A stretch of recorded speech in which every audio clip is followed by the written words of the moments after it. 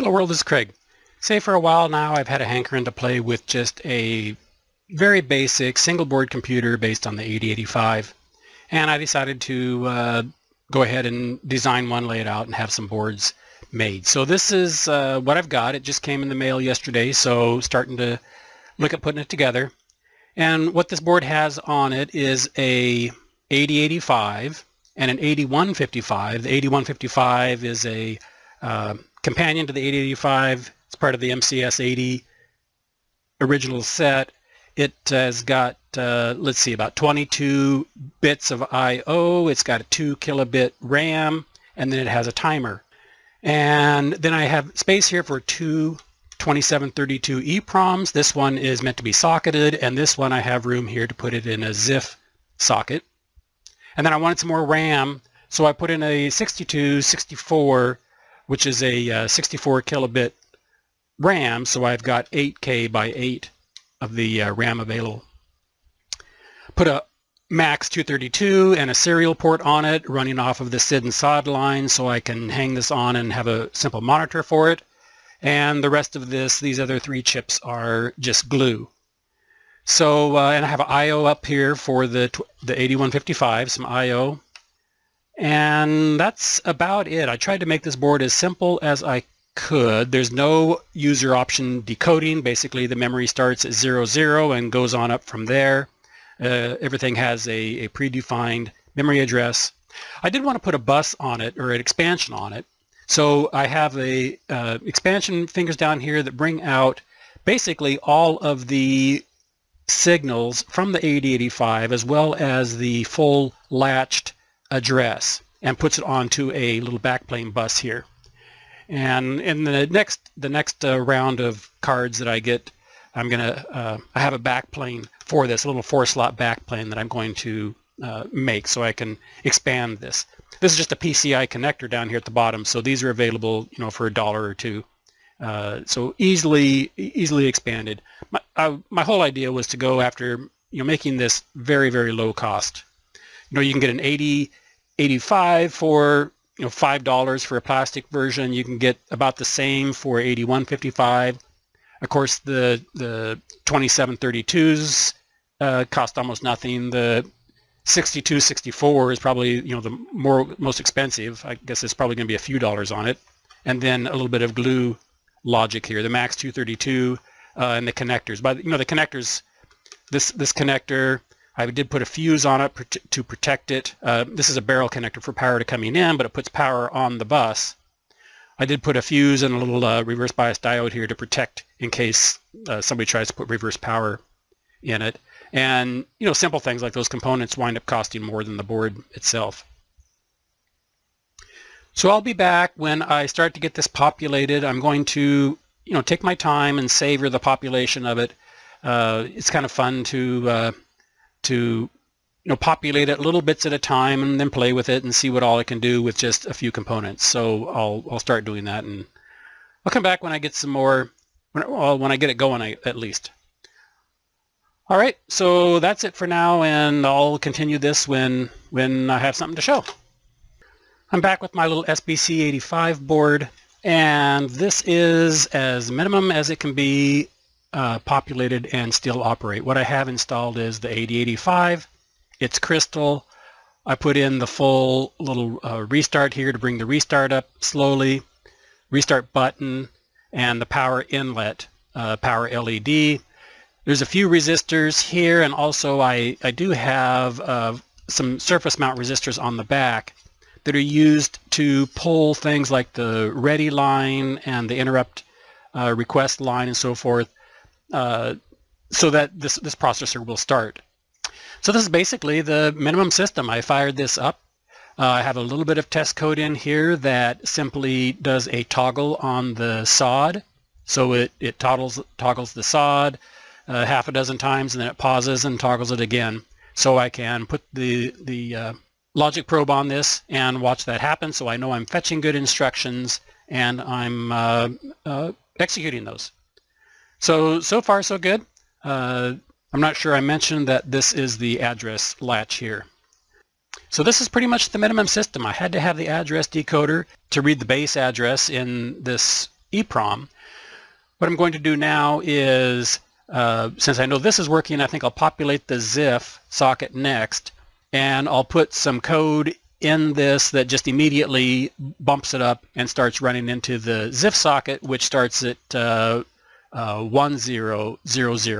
So that'll just make it easier to, when I'm working on the code, so I can just use that ZIF socket instead of having to work it in that socket.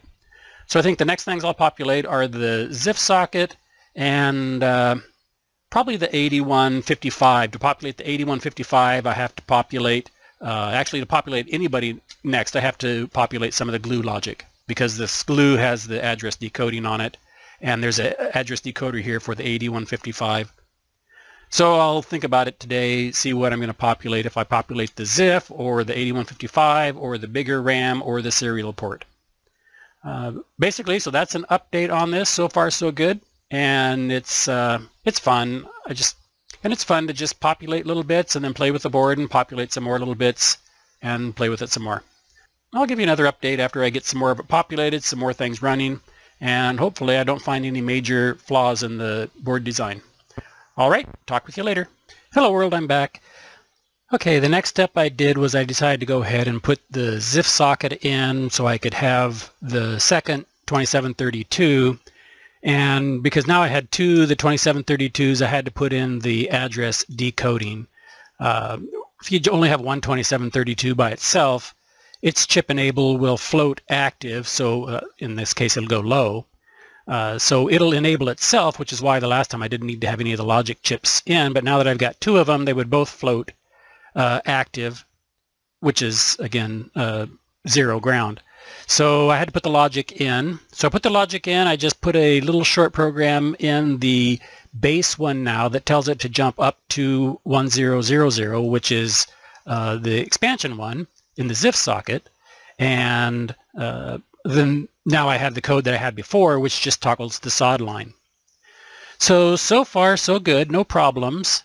The last things to put in, this is the RAM, this is the max 232 and the socket for that, and the 8155. Oh, I also started to see some glitching come in, and so I put my decoupling capacitors in, just a bunch of 1 microfarad tantalums and 0.1 ceramics. And that took care of that glitchy that I was starting to get in. So now I think I'll put the serial port on so I can actually start talking to this with a terminal, and then I'll finish up with the other two chips. I'll probably actually just socket those. It's not that much to socket those in terms of this, at this point I've got enough invested in this board that I'm going to make a patch to it rather than just throw it away if something's wrong with it, because I've got the ZIF socket mounted and enough stuff mounted that the board's worth rescuing now rather than just trashing it if there was something major wrong with it.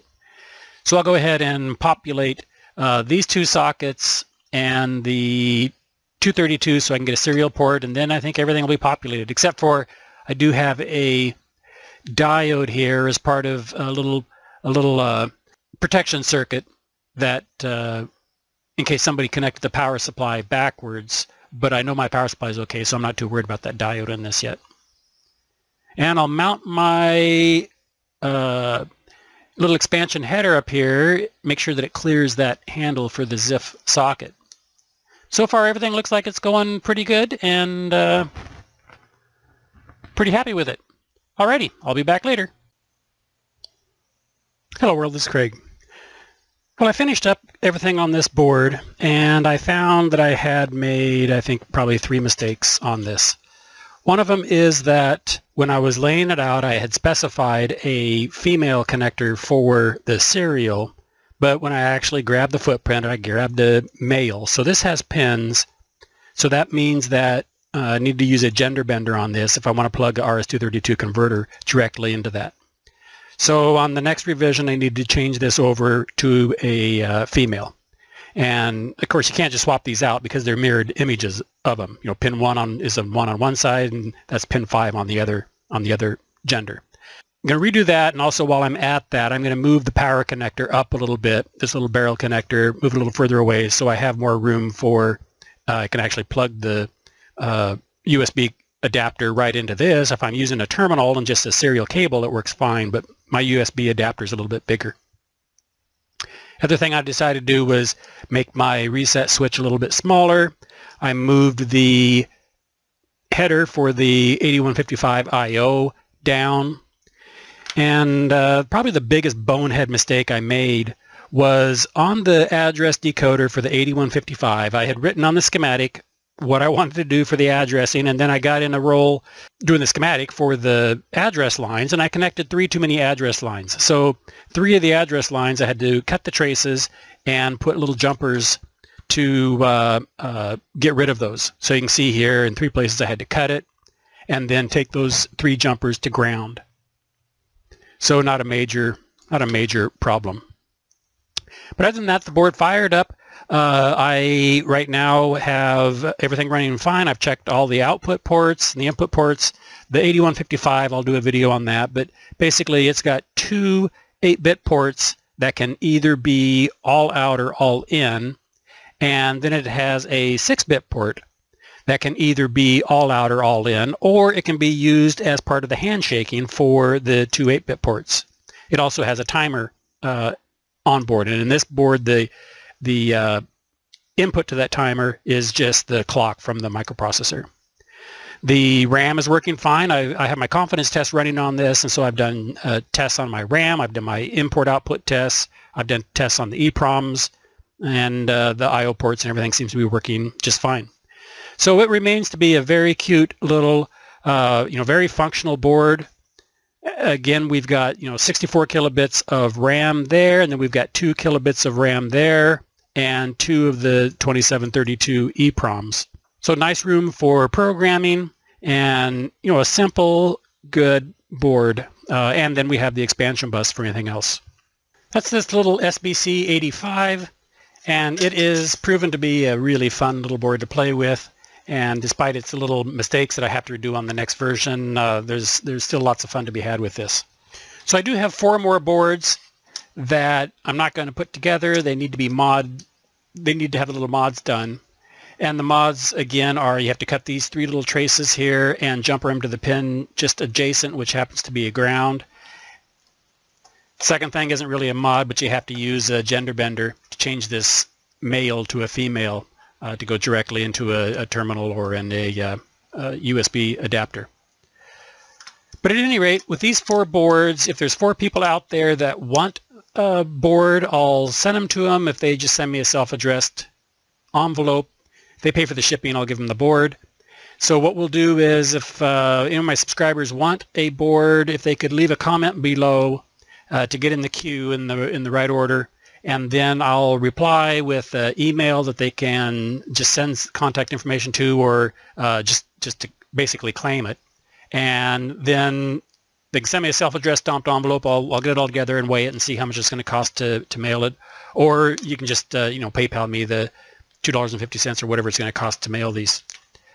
But if you want one of these boards, just let me know below, and then I'm going to go off and make the next revision of this. And I might do a couple of videos on some other things on this board, like the 8155, using the timer and the ports. So if you want one of the bare boards, let me know. And I appreciate you watching the video, and I will talk with you later. Bye-bye.